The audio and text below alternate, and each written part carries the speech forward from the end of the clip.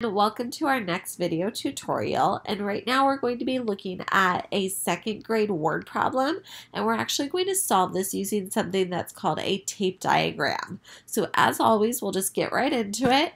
I'm going to start off by reading that word problem. So it tells me, Mary buys 30 stickers. She puts 7 in her friend's backpack. How many stickers does Mary have left? So now when I look back, I know that this phrase, Mary have left, I know that my answer is probably going to go down. So I look back at my numbers and I'm looking and it says that she buys 30 stickers. So in my head, I'm thinking, okay, so that's the total that she had. And then she put 7 in her friend's backpack. So I know that that 7 is going to make it so that my answer decreases. So in my head, I'm thinking, okay, so in order to make my answer less than that total of 30, I'm going to have to subtract. So as we said earlier, we're going to do this using a tape diagram. So when I have a tape diagram, it kind of starts off as a rectangle.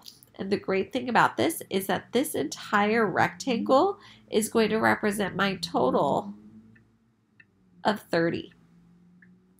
And then I know here that part of that 30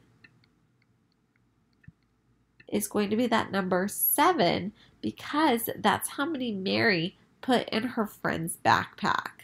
So right now I'm thinking in my head, okay, I need to find the rest of this amount. So if I do 30 minus 7, that's going to give me how much should go right here. So I'm going to write that out, 30 minus 7.